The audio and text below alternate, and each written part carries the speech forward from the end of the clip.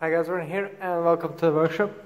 Today it's quite crowded here, but still I want to talk about quite a controversial subject, and it's my pump. So around 1.5 years ago when I bought it, it caused quite a stir in the comments because arguably this is not something that a regular person would buy. And in fact, I was actually doubting myself if this was really necessary or whether it was a good investment or not. So, in case you don't know this product, this is a Silca Super Pista Ultimate, which is basically the Bugatti of floor pumps. It costs around 500 euros, and I also have upgraded it with the Hero locking chuck, which adds another around 100 euros to the standard version. So yeah, you might say that's just ridiculous for a pump, and to be honest it is, but from 1.5 years of long-term use, quite intensive use, as you know.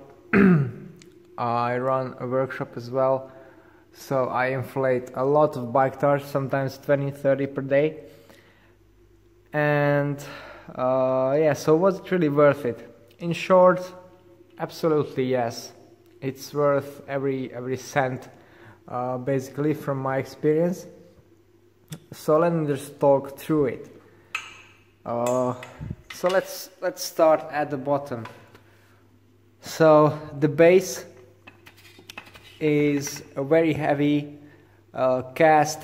It's some kind of steel alloy, I don't exactly know what type, but it's very heavy. It has a triangulated shape, so super stable. In fact, I used to leave it in the back of the car standing up, and yeah, it just stayed like that while driving. So super stable, no problem when inflating off-road, on tiles, anything. It has nice grippy feet, not the slightest sign of wear, despite carrying this to every race basically I do, no damage at all. So very stable design. Then if you look at this upper part here, this is actually where the connections happen. So in this part is a very strong magnet that holds your chuck in place. Then here's the brass bit that connects the hose and the pressure gauge itself. As for the pressure gauge, very nice, easy to read, very precise. It should have 1% accuracy for at least 2 years. Well, I have no way to measure that, but from trying different pressures on even very low pressures on a cross bike, mountain bike, to very high pressures on some coarser speed tubulars that I've used last year, I can testify that it's very easy to adjust your pressure. It seems to be quite consistent. Then you have the hose attachment here. This all rotates, so it's easy to use. Very sturdy hose as well, not just a rubber bit, but the same stuff you'd find on race car and race bike, or I mean motorcycle brake lines. So very sturdy indeed. Then an all steel basically shaft, or yeah, all steel body. Actually, whole construction is fully metal, so no plastic parts to wear out. And the internals are very similar to a suspension fork as well. If you just look at it, you can unscrew this little bit. It uses these not quite standard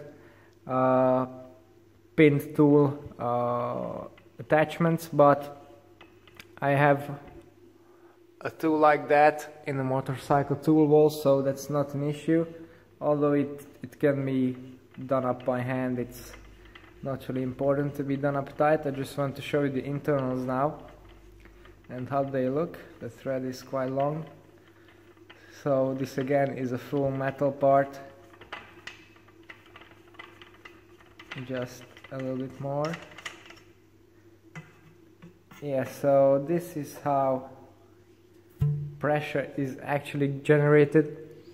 So yeah, a replaceable leather washer and a Teflon or ceramic, some special coating on the bushing there, so pretty much same as a suspension fork.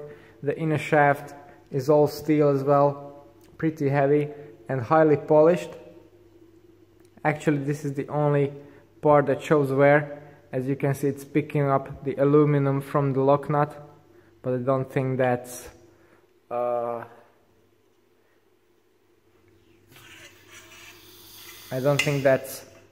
affecting the function in any way. Yeah, so if I just screw that back up, the top and the handle of the pump or cast steel, nice little logo on here and a nice wood handle.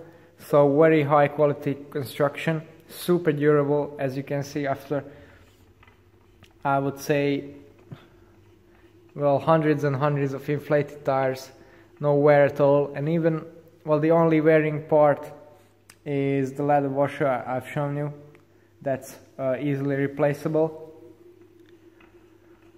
And the whole operation of the pump is extremely smooth because of the all metal construction, super high tolerances and the bushing.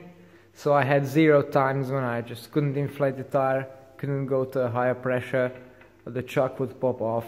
That's actually a very important part of the whole pump as well, probably the most important. So let me just illustrate how smooth the internals are of the pump. Yeah, you leave it like there and its own weight just pushes against that. If you want to have a pump with rubber and plastic internals, that's just not going to happen, you know. Yeah, so that's how smooth this thing is. And also there's no play at all between the two shafts, so very nice pumping action. Then if you look at the business end of the hose, it's actually very long compared to other pumps. It's more than 1 meter long if you look at it, so that just makes for easy use as well. The other end is swiveling as well and has a Schrader thread to it, so you can inflate Schrader valves. So sometimes we use it on motorbikes, in the cars, because it has a very large volume, so you can pump quite a lot. Yeah, nice gasket in there as well. So it works as a Schrader, and into that you can thread different chucks from Silca.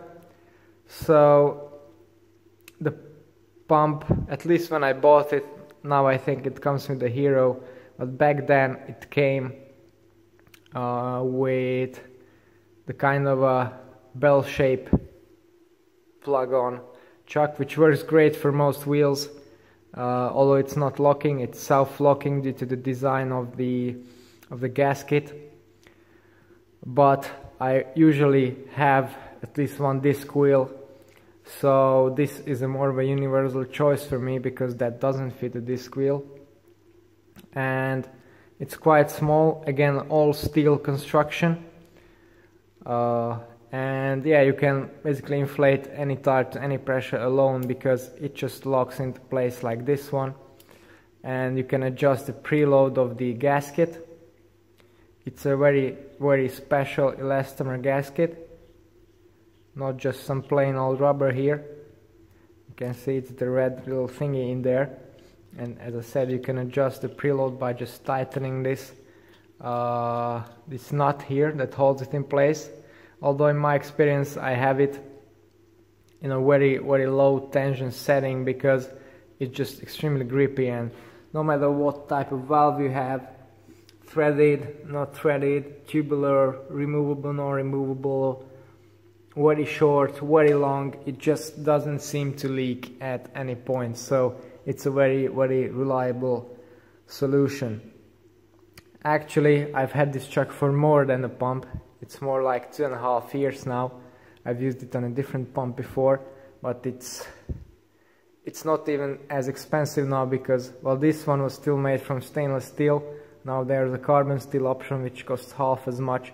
So if you're looking to upgrade your existing pump, then this is definitely a top choice, particularly if you have disc wheels.